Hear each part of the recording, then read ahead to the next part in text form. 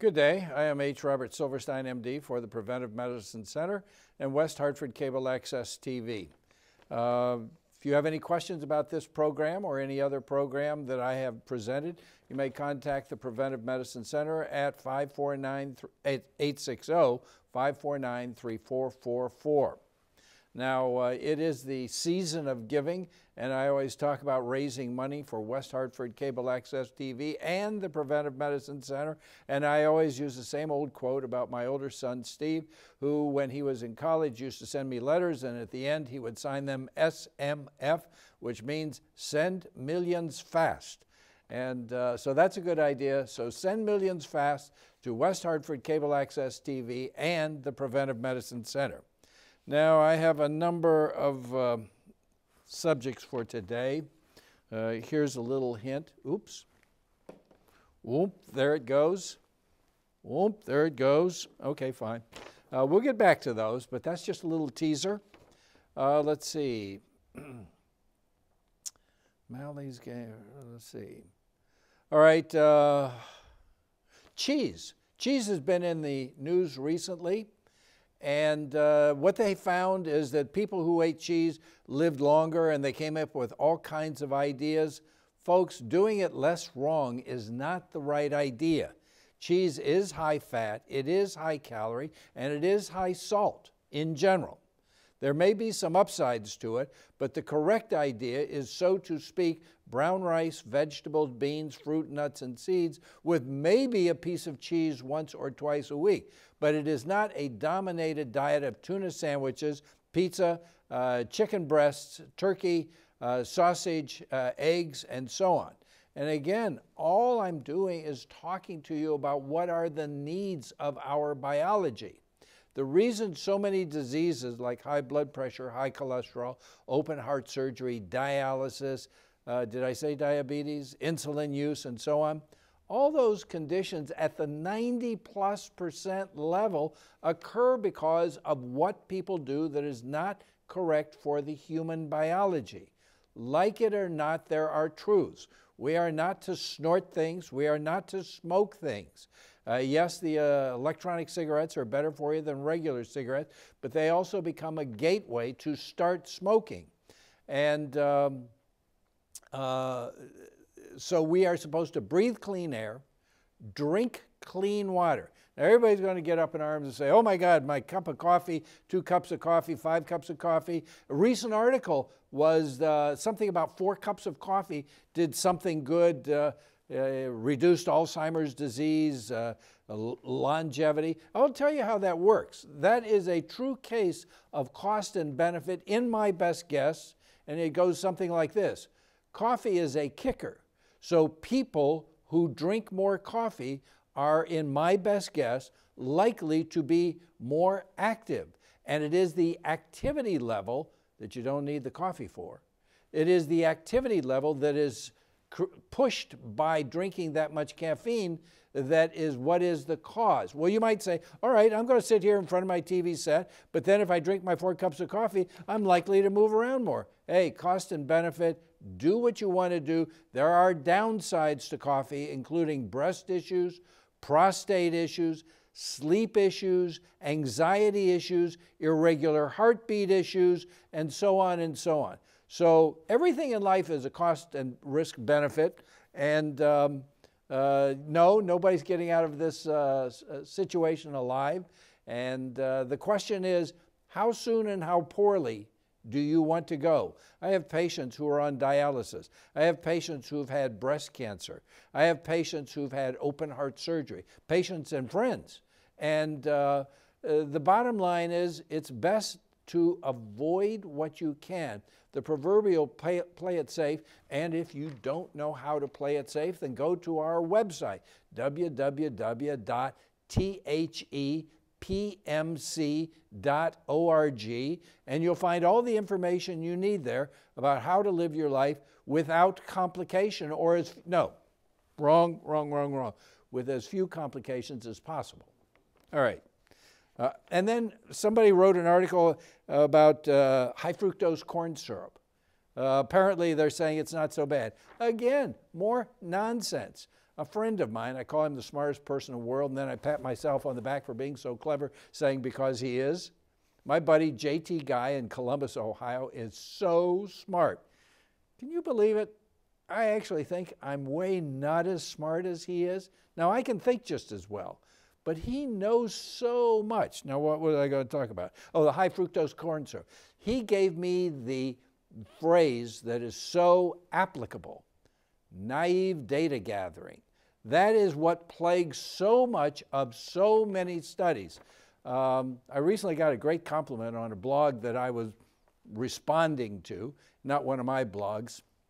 My blogs, you have to go to Facebook and then put in H. Robert Silverstein, and then watch out. I post a lot of heavy scientific stuff, but also I get into some very difficult social areas and let people have at it.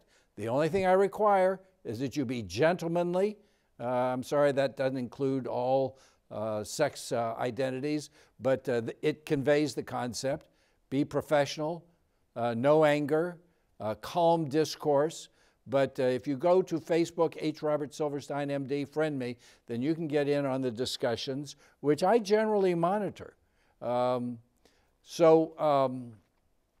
was I talking about? So anyhow, what I said on a different blog, I believe it was Medscape, that you must be aware of naive data gathering, and I cite the studies by Pocock and Stone from the September 2016 New England Journal of Medicine. The editor of the English journal Anesthesia, who criticized many very important studies, and the most important of which to physicians would be called Predimed, P-R-E-D-I-M-E-D, and he pointed out that their statistical derivations had no relationship to reality. And finally, the mother lode is A.B. Hill in the 1965, yes, I said that correctly, 1965 Proceedings of the Royal Society of Medicine, going through all the various mistakes that people make in scientific studies that are errors that really make the study of no value. So those are three great references. All right, now the Mediterranean diet. The Mediterranean diet is not correct for the human biology. The Mediterranean diet is not correct for the human biology. It's better than the standard American diet. And yes, I like the old GE phrase that I've quoted many, many times at GE, where progress is our most important product. And the Mediterranean diet, as done in Europe, is truly an advance. To think that the Mediterranean diet can be performed comparably in the United States, comparable to the way it was done in Europe, is sheer fantasy. The quality of our food is nowhere near the quality of the food in European countries as a general rule. You might say, well, what if you buy organic? Or what if you shop only at Whole Foods? Or you go to the farm-to-table restaurants? No hostility once again. What I say about restaurants is, the only thing you can get in restaurants is hurt. Oh, I think I'm so clever when I say that. I made that up myself. The only thing you can get in restaurants is hurt. Now, I'm not saying don't go to restaurants. My goodness, the economy of West Hartford would fall apart without all the restaurants are here. By the way, I heard there's a new restaurant, one called Flora, F-L-O-R-A, and apparently it's above the American Legion building, which is across from the Whole Foods in Blueback Square. And apparently it's vegan. There's also, what I've been told, a high-quality restaurant in Tariffville. And of course, I love Max's and Grant's and Brico, and I've gone to Division West, and I liked it a lot. Noble has the wrong decor. I'm not really comfortable in there, but some people are, and so that's that. By the way, I drank my coffee from Dunkin' Donuts at Bishop's Corner, and I think it's different. And the people in there are so wonderful and so friendly. I have one, I'll call her my girlfriend. I really like her a lot. Her name is Dewan, and her cohort, Irene and Maddie. Those three make my day when I go in there. They're wonderful. Anyhow, going on. Now, a little show and tell. If I were to take one antioxidant, it would be astaxanthin. This is astaxanthin. Instead of vitamin C, instead of vitamin E, instead of B complex, I would take astaxanthin, A-S-T-A-X-A-N-T-H-I-N. And remember my rule, 4 to 5 days a week, not more. Now the brand, this happens to be a good brand. Not all vitamins are high quality. Forgive me for being snobbish, but I really don't recommend the vitamins in Walgreens and CVS and Walmart. I don't know, like I say, maybe that's my being snobby, but I know this brand now, and they're very high quality. Now, that's one. Oh, I wanted to show this. This is from REI. This is, what I like about this is it collapses so nice and flat. And I just love it because I have a hip problem. I'm using a cane, and that's being worked out. But I can't use the canes, 2 canes, and at the same time carry something in my hand. So I sling this over me, and everybody might say, well, why don't you use your backpack? This is somehow works a little better, a little more flexible. This is my new Note 8.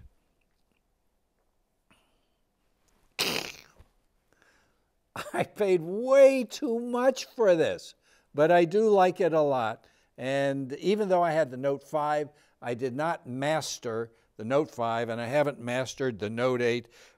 But this one, I don't know why Samsung and iPhones don't get the message. They just came out with these bigger phones. They should come out with a bigger phone.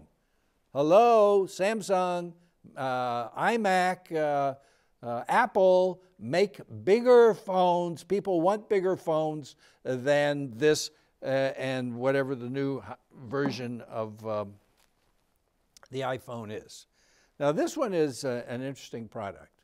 If you go to the natural websites that discuss treatment of cancer, almost all of them mention AHCC, and that's what this is. This is an expensive product, and it is an immune stimulator.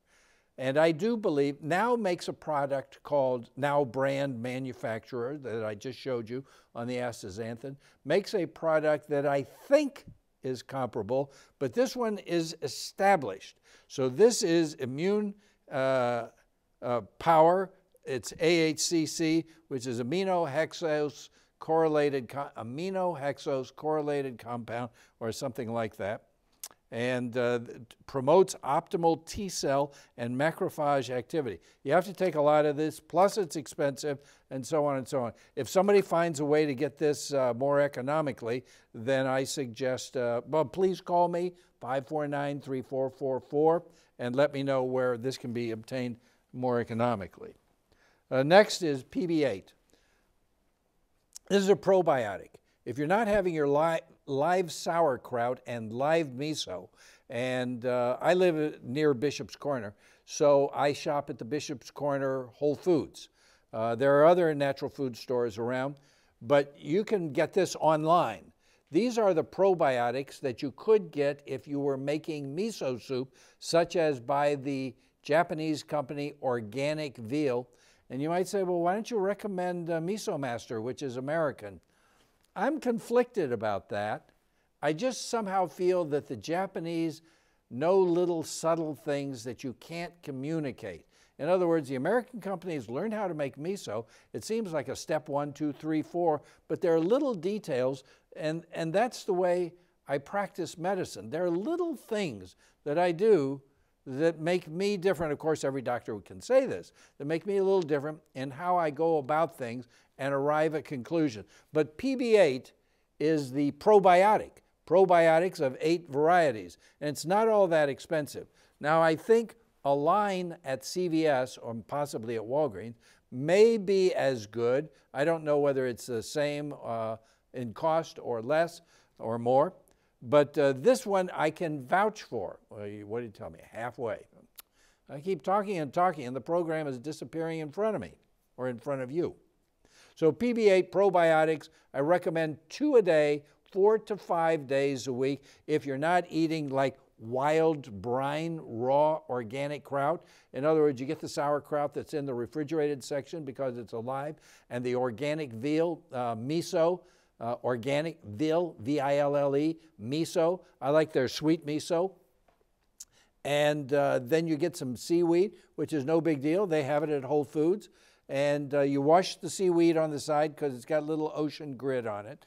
And then you mix up the miso on the side. You boil your vegetables, your celery, your carrots, your onions, your cilantro, your dill, parsley, parsnip in water, broth. You make a vegetable broth. You put some in a little cup over here on the side to dissolve the organic veal sweet miso.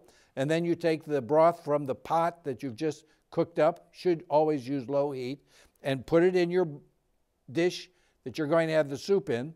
Then you take your miso slurry over here and you start flavoring the soup. You taste it up, not enough, so you put a little more in. Don't put too much in because it is salt, and salt causes high blood pressure along with alcohol and overweight. Ideal blood pressure in a person on no medication is 110/60. I have patients who think that 120/80 is good. 110/60 is what's correct for the human biology. It's actually 90/110 over 50/70.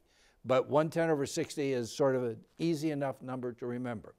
And I have an article here that says any sugar in the non-fasting condition that is above 90 implies that there is glucose intolerance. That has been a recommendation of the Preventive Medicine Center for forever. It's called 90/90. And when you subtract the good cholesterol from the total cholesterol, that number needs to be 90. The good cholesterol is also called HDL. Do not focus on LDL. Focus on non-HDL cholesterol. Subtract the good cholesterol from the total cholesterol, and that number needs to be 90. And your sugar should be 90 at 90 minutes after a meal. And that's how to reduce risk down to zero. I was looking at a graph that I had in my office before I came, and what it showed was the risk for the development of coronary heart disease comes down as sugars stay below 90, and that's where it bottoms out. So the same is true for the non-HDL cholesterol of 90. There will be people who want to argue against that, and what I'm telling you is for all practical purposes, you've just heard the real deal. Well, all right, my pick of the litter for antihistamines is Zyrtec. I used to use Claritin. Somehow I like this. I don't feel as sedated when I take this, but no big deal. Claritin, Clarinex, Zyrtec, and I forget the other ones. All right, going on. Vitamin D. Almost everybody does not have what I feel is the correct vitamin D level. This is the 5,000 unit dose. That is not a high dose. That is a normal daily dose. I have this frenemy.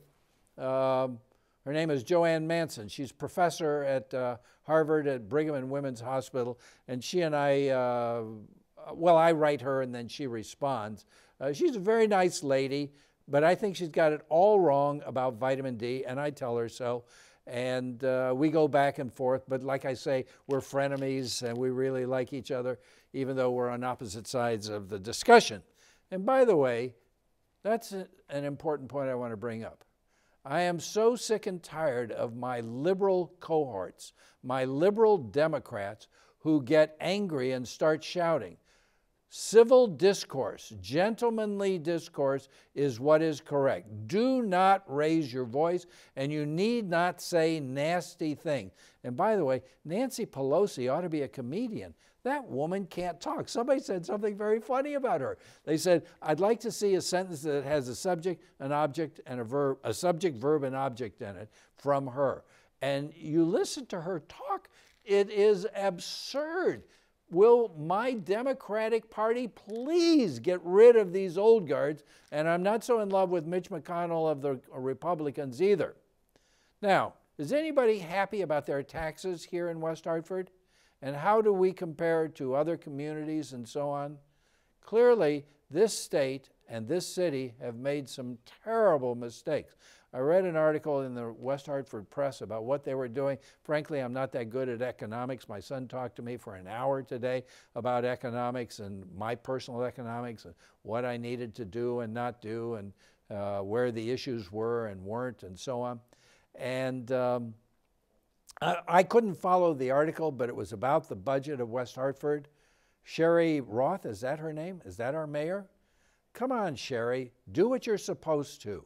And the same for the whole council of West Hartford. Our costs are absurd, and you don't seem to get a grip on it. There's clearly a tug of war going on, and you act like no big deal. There need to be drastic reductions in our budget, which means infinitely greater efficiency and a reduction in costs, and I don't care whether that's retirement programs, health programs. Look, we do things beautifully around here. It's just that we can't afford for how beautifully we're doing them. If any of my viewers feel like I've said something that's true or not true, let us know here at West Hartford Cable Access TV. Let the mayor know. Let the town council know. Speak to people. Email the Preventive Medicine Center. We have a website. Okay, so vitamin D and my frenemy Joanne Manson at Harvard Brigham and Women. 5,000 units a day, 5 days a week is almost certainly the proper and safe dose, but the way to find out if your level is correct, it should be 50 to 66 nanograms per, I think it's milliliter. Yeah, 50 to 66 is the proper level, not 30 that everybody else, including Joanne Manson, is saying. What do I have here? Ubiquinol. A lot of people are on statins, Zocor, Lipitor, Crestor, Simvastatin, Rosuvastatin, Atorvastatin, and there's one exception to the rule, and that is Pitavastatin. That one does not require that you take some form of coenzyme Q10. I have a student who's made a fortune being an early bird on the coenzyme Q10 program, and that's Steve Sinatra. He is a real success. He and I are sort of on the same page, but not exactly. And but he was right, and he is right about taking either coenzyme Q10 or ubiquinol. Ubiquinol is the activated form. This is the 50 milligram dose, and that should be enough, but it also comes in 100 milligrams. It might come in a higher dose, to be taken when you take any of the statins. 5 minutes. All right, now, I'm seeing an awful lot of Alzheimer's disease and people complaining of their memory. Alzheimer's disease is absolutely no different from any other disease. It's one we make happen. Now, it may be in part due to exposures that we got in water or the air. Pesticides have been linked to the development of Parkinsonism. Who knows what causes Alzheimer's, but I'm a strong believer. Oh, didn't I bring that? I thought I did. Cognitex, C-O-G-N-I-T-E-X. Cognitex is a product from Life Extension Foundation that I do recommend along with DMAE and niacinamide, but again, not every day. I believe that you get adapted to things that you do every day. For instance, what would happen if I stopped my cup of coffee? I'd feel like somebody pulled the cork out and I'd need to take a nap and I'd get a headache. That shows that I've got an unhealthy addiction to caffeine and coffee. And for some reason, I haven't tested it recently to see whether or not tea could take the place if it's just the caffeine that is the difference. You know, if you drink enough tea, you have the same amount of caffeine as you have in coffee. Coffee is about twice as much caffeine as tea is. So what happens if you have 2 or 3 tea bags in 1 cup of water? Would that be the same as one standard, I get dark roast, one standard cup of coffee? And I don't think the roasting has anything to do with the coffee. It has to do with the taste. So I want to show you this. I got this at, what is it, Lewis? These freaky looking glasses are really great. And I keep them in my pocket or in the car, depending upon the sun. They are polarized, and they fit okay. And like I say, it's old people's sunglasses, but they're really nice for driving and being in the sun. Now, a lot of people won't take a statin for their cholesterol. And again, you could do it all by being lean enough, exercising enough, and being vegan enough. We have 3 minutes. Here is a product that is composed of berberine and silymarin. It's called Berberol, but you could put it together yourself by buying berberine and silymarin, which is a liver cleaner, so to speak. So berberine is sort of like a natural form of metformin, which I think if you have many cancers would be a good idea to be on. Many cancers are affected by insulin, and metformin addresses part of the insulin issue. And so if you had prostate cancer or breast cancer, besides being anticoagulated, isn't that interesting? At least aspirin, if not warfarin, or what are called the NOACs. 2 minutes. Berberine and silymarin. Now, for hip surgery, indwelling catheters to reduce pain, infusion, obviously some kind of lidocaine, administration of local and short-acting anesthesia provides pain control. Let's see, local injections, the soft tissues, knee and hip surgery. Hip surgery is what I may be up against. The Preventive Medicine Center, I concentrated an article by a Dr. Kareem for the office, and I changed some of his wording around. I give him credit. And what this tells you to do, 1 minute, what this tells you to do is to write down 5 questions. Can I do better with my diet? Will I be just as happy losing the weight? Ask positive questions. Don't ask negative questions of why am I so stupid as to continue to do X, Y, or Z. Write 5 positive questions. Don't answer them. Read them 3 times a day for 6 weeks, and I'll bet you it is helpful in reducing your weight. All right. Rainforest Miracle prevents Alzheimer's disease. That was one thing that I brought around, and that is called Amazon Brain Support. And that's not from Amazon, the corporation. It's the Amazon forest, and it's from Rainforest Pharmacy. Well, I guess that's it. Hope you enjoyed the program. Good day and God bless you all. I am H. Robert Silverstein, MD, for the Preventive Medicine Center and West Hartford Cable Access TV. Happy holidays, folks. I wore a red tie today.